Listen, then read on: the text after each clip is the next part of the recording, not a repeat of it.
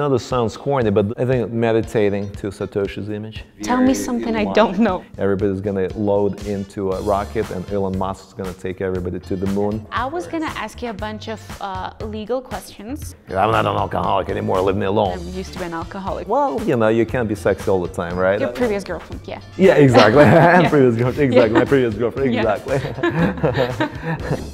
Hey guys, this is Catherine Ross. We're here with Julian Zegelman in Las Vegas. So thanks for joining us. I was gonna ask you a bunch of legal questions, but you've mentioned that you're not a lawyer anymore. How did that happen? Right, so, you know, so it's like being a recovering alcoholic. You know, when you've been drinking for a long time and people remember like you used to drink, not that I would know, you know, I personally don't drink, but you go to meetings and everybody's like, oh, you were an alcoholic. And the person is like, I'm not an alcoholic anymore, leave me alone, like I like skiing now. Or snowboarding like, you know, one of the cameramen. Okay. So I used to be a lawyer for a very long time, but in parallel I was always drawn to business, and I was always drawn to creativity of business, which to me was creating new opportunities. Mm-hmm. And so in parallel to being a lawyer, I was an entrepreneur. I co-founded 4 companies. 2 of them got acquired, 2 of them failed. I learned a lot from that. And in 2000, yeah, well, yeah, I mean, I learned a lot from the failures. And so what do you do now? So what I do now is I'm a general partner at TMT Blockchain Fund, which is a venture capital fund investing in blockchain technologies.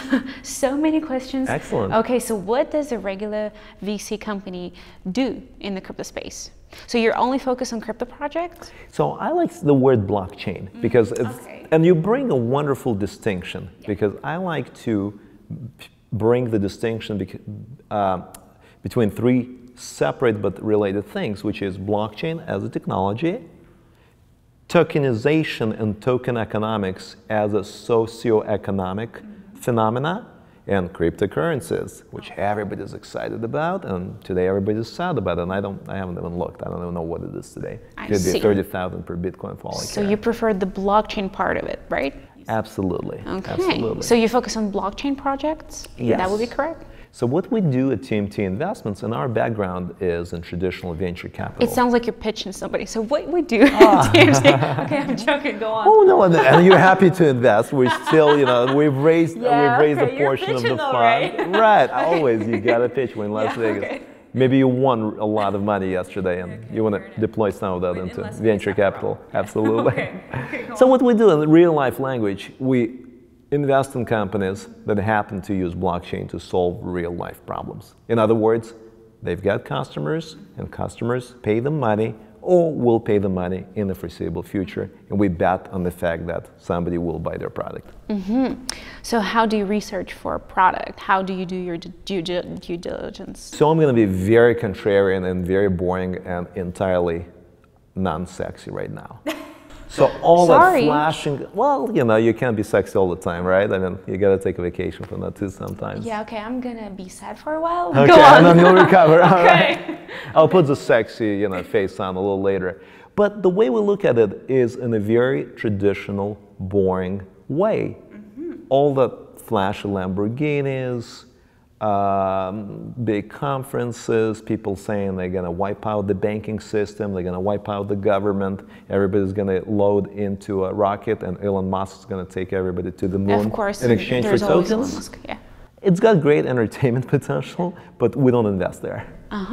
So I talked to a lot of university research groups. I talked to some of the leading blockchain research groups at Stanford, for example, MIT, Caltech, Oxford, etc. I talk to people who live in large corporations and sometimes live in the blockchain teams at large corporations to launch something else. I look at serial entrepreneurs, I look at coders, we go to a lot of hackathons. We look in places where there are people who are going to build real technology, and then we dig deeper and we look at real technologies that could solve actual problems, and then we dig even deeper and we say, how do you build a sexy product or a service out of this combination of a real technology that gives a solution to a real life need?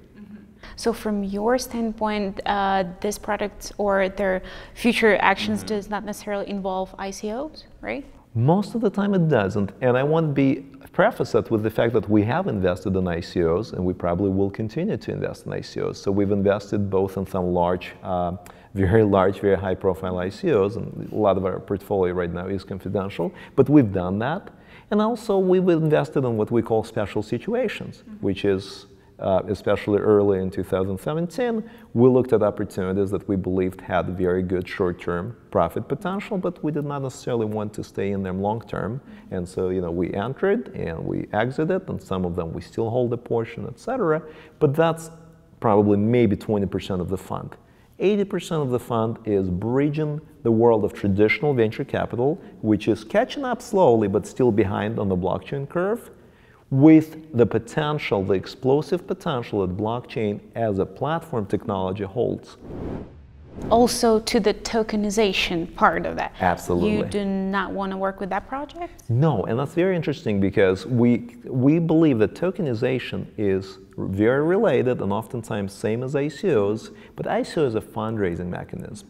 And there are companies out there, not a lot, but we believe there's going to be more and more that use tokens, but they don't do an ICO. They either have funding already or they use other more conventional mechanisms. We believe that tokenization will be a huge wave in the peer-to-peer economy, marketplaces, e-commerce. It's probably to the future what some of the early credit card processing companies over the internet were to the internet in mid to late 90s.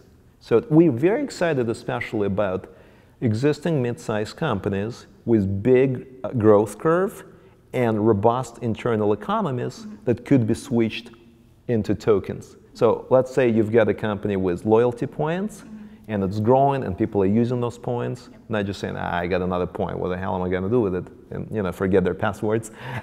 But they actually use it. That's a beautiful candidate to switch tokens for points, introduce some cost savings, introduce ease of trade, transparency, all the things we like to talk about that blockchain brings. That's a wonderful example of tokenization done right and a great investment opportunity. VCs firms have, it seems like they have been pretty much away from the industry. Why do you think is that?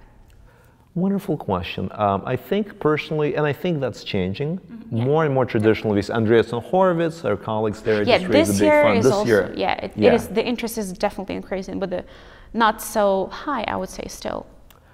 I think two factors. Maturity of the technology and the market, and also the risk profile. I think in 2014, 2015, the market was too small and the things that were VC grade were very few. And typically it was hardware solutions, some early mining opportunities. For example, Bitfury was initially venture backed. One of the largest Bitcoin, yes. And so there was this tiny universe of opportunities, and the VC funding, I think the statistics, don't quote me on that, but I think in all of 2016, something like $40 million at most was invested into blockchain by VCs. And obviously ICOs was a lot more. That's changing. So I think maturity of the technology in the market and risk profile. So maturity, it was too early, and finally now the technology is further along. Risk profile, if you remember what was going on in 2016, 17, it was all ICOs. If you had a blockchain project back then, I knew people who would look at term sheets, sometimes term sheets from our fund, sometimes term sheet from another fund, and I would say, thank you so much, but no thanks. And within 3 weeks, they had their ICO website up, and within a month, they would raise 3 times the money they got offered from VCs, entirely non-diluted, meaning they wouldn't even have to give up anything. They'd say, oh, I have a utility token, let's go. I have 40 million now. And why would they give up a third of the company for 10 million? Yeah. That market is changing. And VCs, we didn't want to get into that because A, that's insane, and B, the risk profile, the legislation wasn't there, the understanding of what will happen afterwards wasn't there. It's kind of a gray area, and extremely, VCs probably don't like gray area. Yeah, VCs don't like gray area because think about it. Think about like you starting a new relationship and your partner is bipolar. And I mean, I don't mean to be mean to anybody with a psychological condition, but I just try to bring some lightness. It's a gray area for your future. A new relationship is gray area anyways. A new relationship with a bipolar person is like going into space with high risk ratio, right? High risk ratio, and that's what ICO investing is. Great example. A startup is risky. Any startup is, and then you snap the uncertainty of ICO and unregulated markets on top of that. That's like risk on dynamite. I see. Do you think we will see more interest from the VC's point? I think absolutely, and I think what was very telling is deals like Telegram, Filecoin, etc., which technically are private ICOs if you think about it, because they were selling tokens, but they did it in compliance with applicable securities laws, very similar to the way they would have done a large venture capital deal. So I think we're going to see more VC money going into regulated token sales, especially if the liquidity improves for the tokens, and we see that already. And I also think that certain, for example, B2B, business-to-business companies have blockchain solutions that have no use for tokens. And those are raising money quietly from VCs the same way any other type of company would raise. So I think VC money is definitely flowing into the space, but it's still, I think, early. I don't think it's a common phenomenon yet. I've looked through your social media platforms just to prepare for the interview, and I saw that you advise a lot of projects. Is that correct? I used to. So sometimes I'm a firm believer that you learn by doing. Okay. And right now I'm focused on advising a few select companies that are in our portfolio, in the fund's portfolio. I don't do any additional advisory work, but the period from probably 2015 to 2017, I was advising quite a few companies. What does an advisor do for a crypto company? So I can talk about my experience, because I think there was a huge difference what and people that depends were on doing. your expertise, obviously. Expertise and the company stage and what's expected. So I was always focusing on two core areas of expertise which I have. One is legal compliance and risk management. Your previous girlfriend, yeah. Yeah, exactly. And previous girlfriend, exactly. My previous girlfriend, Yeah. exactly. And the other one was on corporate development. So recruiting other advisors, recruiting early customers, what is the strategy to get business partners, etc. How do you make the project more sustainable and real early on? So that's what I used to do a lot as an entrepreneur, getting partnerships, getting early corporate investors. So when I advise the projects, that's the two areas I focused on. What, in your opinion, professional obviously, what is the biggest issue a blockchain or crypto or tokenization related project have at this point? Well, I think it's the fact that in real world today, we still, I think, 2 to 4 years away from when the technology and the customer education and the market need converges in this enormous, wave of growth and economic growth. So the issue is very simple. A lot of companies in blockchain space are light years behind where they need to be for traditional VC funding. And that used to be okay because the ICO mechanism was there. And that's still sort of okay this year because there's a lot of new VCs jumping into this space, willing to try it out. But I don't know if it's going to be okay next year. For example, if you run a software company, you need to have at least minimum viable product, early customers, early traction. There are metrics on how much money you're going to be making a month to raise. Well, we all saw the Silicon Valley, TV series. Yeah, exactly. In blockchain, oftentimes people come to you and saying, look, I've got this idea for a new blockchain protocol, and I just published a research paper on it, and I'm going to raise 20 million. And it's exciting and scary, because they may be the next Google, or this may be a lab experiment to the tune of $20 million. So the trust and uncertainty are the main issues, yeah? I think trust, uncertainty, and we're still early in terms of market adoption. There is a problem with market adoption. So what do we need to do to build the bridge between this particular problem? Well, I think looking back at previous cycles, I think the killer, two things. I think the overall consumer education is not there yet. I think the solutions on the market today, for example, crypto wallets, crypto exchanges, etc., they're still for the blockchain geeks. I think as more people pay attention to user interfaces, ease of use, regulatory compliance and regulatory ease of use, etc., some of the applications we all in the industry think may be the killer apps, they'll start to gain more momentum, and that's going to push the market forward. I see. Because right now, this is still a very closed-ended community. Much larger than it was when I first got into the space in 2014, grew immensely. How would you get a person excited about the industry? Well, just a regular person on the street, what would you tell them? Hey, have you heard about this blockchain technology? How to get excited? It's very simple. And I know this sounds corny, but this is Internet 3.0 or 4.0, whatever. I lose track. I mean, I got into the tech space in mid 90s when it was the Internet 1.0. We didn't even know it was 1.0. So it is the new Internet, the new Internet of peer-to-peer interactions, peer-to-peer commerce. A lot of the big ideas are real, and I believe in them. But I also don't believe, just like Internet did not change every single human activity, right? If you want to play tennis with a friend, you still go and play tennis with a friend. Similarly, I don't think blockchain will be an answer for all, commercial and social needs, but I think it's going to impact a lot of areas of our life. And as we go along further, it's going to impact more and more. But did you work with the legal side of the crypto blockchain Yes, industry? a lot, absolutely. Yeah. That's how I first got into it. Yeah, I have a question. How does a lawyer become a crypto lawyer? So they just wake up and become one, or how does that happen? Are there any courses, trainings, or? I think meditating to Satoshi's image. That's it? That's it. You meditate, so I might as well become Satoshi a crypto touches lawyer. you. Absolutely. Oh, I see. No. I always thought, what's up with that? Okay. And then you see Satoshi and you know you're done. Of course. Of course. Yeah, I have a pretty great sticker, but it's Vitalik. There you go. That's it. Oh, that's good too. Yeah, that's everybody has their own beliefs, right? Everybody's got, Bobby Lee, right? If you're into Litecoin, you can meditate too, Bobby Lee. Wait, I'm going to touch him. Okay. Yeah, there you go. I'll be back. But no, seriously enough, you touched up on an excellent point that I think as we did a legal panel earlier today, and we had different lawyers, all of them very active in blockchain. And with different expertise. Different expertise. And I think being a blockchain lawyer is a question as well, what's blockchain? It's securities law, it's privacy law, it's contracts, it's enforcement. But I've always thought that it's technology. Can it be considered a technology? Can it be regulated as a technology? I think it is a technology, Still but causes a lot of issues.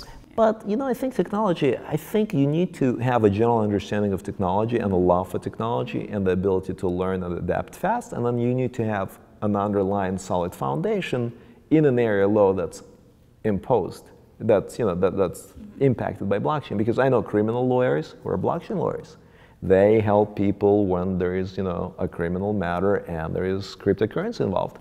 I know litigators who are blockchain litigators because they've done enough cases to understand some unique aspects. A lot of securities lawyers make great blockchain lawyers because now more and more tokens are regulated as securities.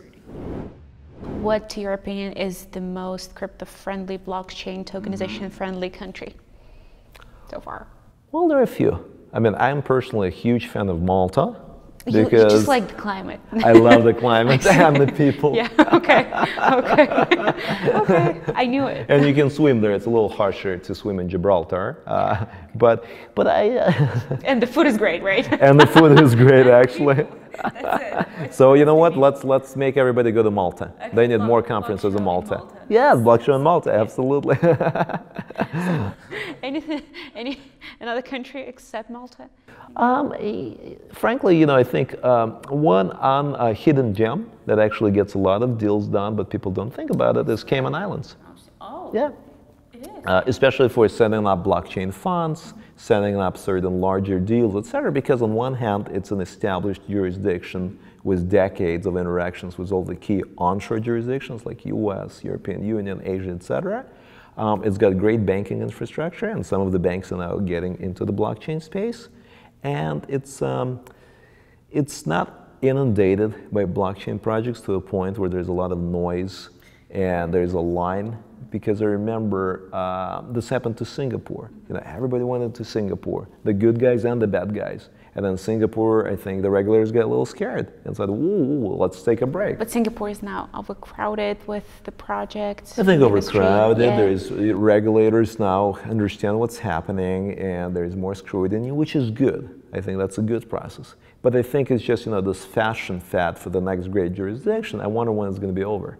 Right? Because every year a new country says we're the crypto, And when they do it 4 times in a row in 2 years, it's becoming comical. Okay, so this is just a PR stunt for a country, might be as well. Well, no, and I think it's not always a PR stunt. I think there's countries who are actually doing a lot in that space, and that's great. And it's great that they're innovators. But I think it's, to a company who thinks that they're going to become successful just because they're registered in country X and not country Y, I think that's a very immature understanding of the market. Mm-hmm. So you think that a company should be based there as well and to play by the rules? I think that a company needs to understand its business model, needs to understand the legal and licensing requirements applicable, and then needs to potential users probably. Potential users, banking system, find partners, find a bank that's willing to bank it, understand which jurisdictions that bank is very comfortable with, which not so comfortable, and then make the decision. As opposed to, oh wow, I saw this on Cointelegraph. Malta is great for blockchain. I got me a ticket to Malta. Let me register a Maltese company. But I've come across, serial ICO entrepreneurs. It's that gal or guy who's at, 5 conferences a month for the past 3 years, and every 3 months they get a new company in a new jurisdiction. I've met a lot of them. Yes, we all have, yes. And they're great people and they're entertaining, but. I feel like, you show them the map of the world, and they know the world by crypto-friendly jurisdictions. They're like, oh, Singapore, Gibraltar, Malta, Isle of Man, Mauritius. So the question I just have to ask is, are you a crypto trader yourself? Yes, I am. I'm embarrassed to say, but I am. Embarrassed to say. Why that particular word? Well, because a lot of, it's interesting when you talk to a lot of VCs, I'm a very atypical, I think, representative of the industry because, I tend to be serious in investing, but not other things. And a lot of folks in the VC industry feel that crypto trading is very volatile, very Tell me something illogical, I don't know, right? Right, etc. And they stick on what they know. I trade in a very careful manner, but I trade. This reminds me of the beginning of the conversation. I used to be an alcoholic. I trade. Yeah, no, because it's there was a time when I was trading a lot, and it's interesting. Still sounds like an alcoholic meeting. Okay. It really is because you get addicted. You get addicted. You call. I was trading on my own. Then I had a trader. That I still work with. He's one wonderful trader, but it's like you get addicted. You look at this, you're like, ooh, it's up, it's down. And you never sleep. And you never sleep, exactly, because you do the deals, you talk to people. A lot of the deals outside the U.S. And the crypto markets are open 24/7. They're open 24/7, right? Yeah. Okay, so do you have any kind of recommendations for a person who's just entering the market and would like to trade, not invest, trade? Do you have any recommendations, Personally? Only, yeah. Well, it's the same advice somebody told me the very first time I wrote my first angel investor check. I was probably in my mid to late 20s. I got a bonus at a law firm I was working at, and I wanted, I thought about, okay, what can I do with it? I can, put it into my pension fund, but gosh, I'm like 26. I can put it into a startup company. And I asked the mentor, and the mentor said, you know what? Do whatever you want, but make sure the amount is not larger than what you can afford to lose. And anytime anybody's asking me about trading, Bitcoin, futures, horses, whatever it is, I say, educate yourself, read a lot, form your own strategy if you can, watch what others are doing, have a diversified portfolio. The modern portfolio theory works, but most importantly, don't put all of your money in there. Like, if you're not sleeping at night worrying about your crypto portfolio, you're not doing it right? You're not doing it right. It's an extremely volatile asset class with a much higher risk profile than any other similarly liquid instruments out there. I see. Okay, thank you so much for your time, and thank you for being with us. Okay. Yeah. Cointelegraph. Like, subscribe, and hodl.